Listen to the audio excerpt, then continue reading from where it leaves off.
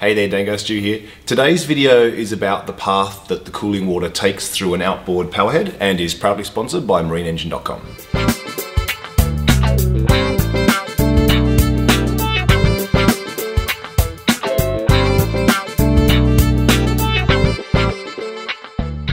I think most people are pretty familiar with the path the cooling water takes from the leg down those side grills, up into the water pump through the impeller, then up the water pipe to the powerhead. But I think it gets a little bit more mysterious after that, so that's what we're going to be focusing on today. What I've got here is the powerhead from a Yamaha two-stroke, two-cylinder, probably about a 15 horsepower or something like that. I can't quite remember where it's from. And we're just going to sort of take it apart and have a look at the actual path the water follows. So once the cooling water comes up from the pump, it enters this particular outboard block down here. So I'll show you this. The water comes up to this little opening here, and then it comes in under this exhaust cover. So we'll be taking that off as well. Oh, I also just remembered where this outboard came from. It was a Yamaha 20 that had thrown a bearing and put the rod through the side of the block. This is the exhaust cover here, and this little barb here is where the hose for the telltale comes from. So we've got this cover, nothing particularly special about it, and the outlet here. This outlet for the telltale isn't actually from this cavity here. This telltale outlet from this side comes through actually to this flange surface and picks up from below here as well.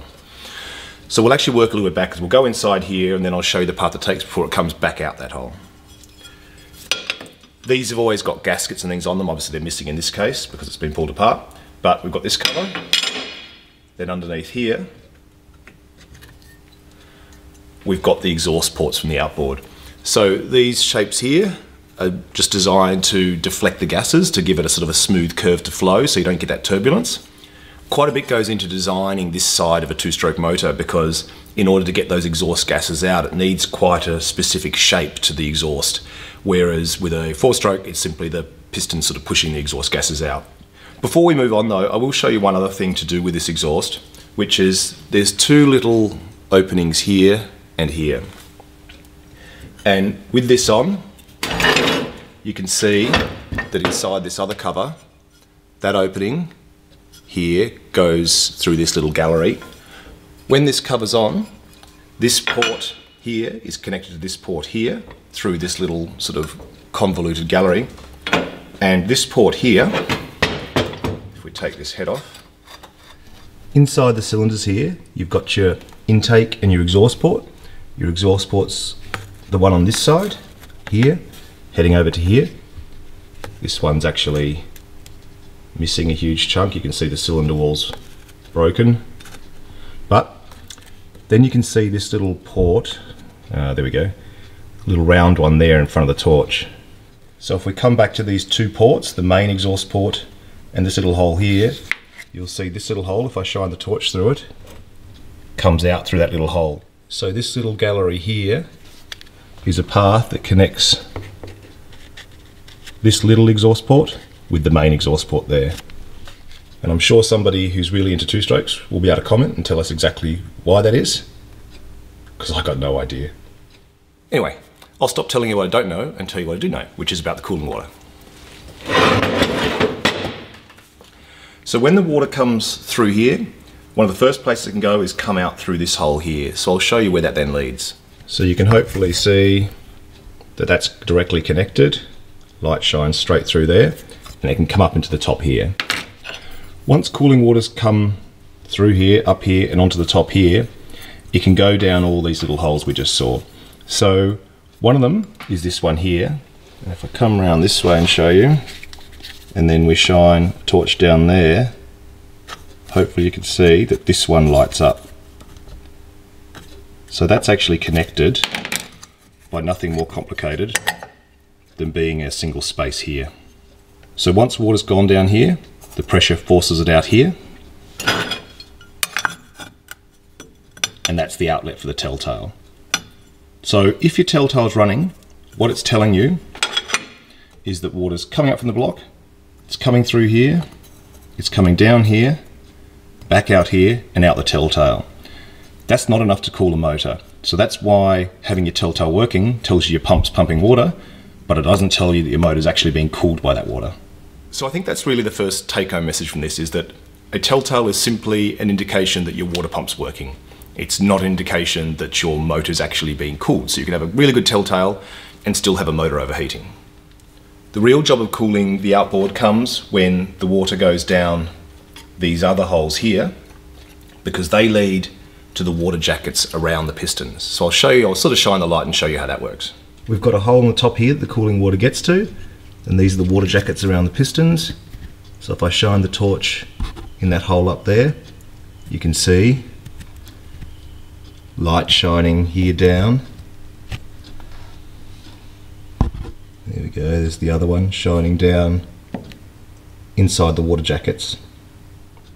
If I then take this little inspection camera and put it inside the water jacket of this bottom cylinder, so you can see here, that's the cylinder, then there's the cylinder wall and the water jacket here. Then if we go inside this water jacket, up the top there's this little passage, and we can go into there and we'll see, you can see that light shining. You can take the light away and that light is to here, so we know that's directly connected to. Right, so where does that get us? What it means is, if we have all our cover plates on, like this, we've got a good working pump. Water's going to be coming in here, it's going to be coming onto the top here, it's going to be going directly into this bottom jacket, it's going to be going down these apertures into the jackets as well. It's going to be coming down here and out the telltale. So we'll have water sitting around the water jackets, so there will be water there, and we'll have a flowing telltale. What we'll do now is move round to the actual cylinder head and we'll see what happens next. All our water's come in here from this side. It's free to flow and fill all these water jackets around the pistons here, and then it kind of stops. And what happens if we pop the cylinder head on? So once the water comes up through the bottom here, it can come up into here, it can flow through all these spaces, it can flow around here, it can flow right up the sides. When all this water eventually gets to the end of the road, this is where it stops. There's a little aperture here that also just goes down in the water jacket, so water can flow up through there as well, and then it comes up and goes into here. What's in here is your thermostat.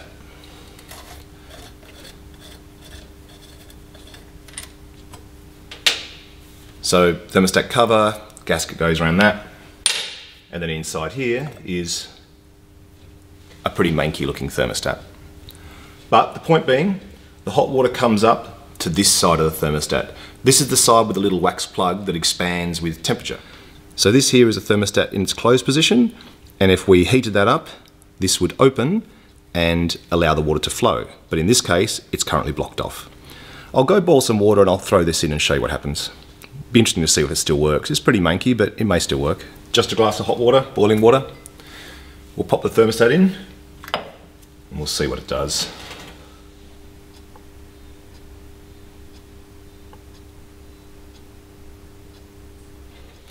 I think we can pretty much call this thermostat dead. As you can see there, it hasn't opened at all. What I will do though is just open a new one and show you what they're supposed to do. Fetch this out.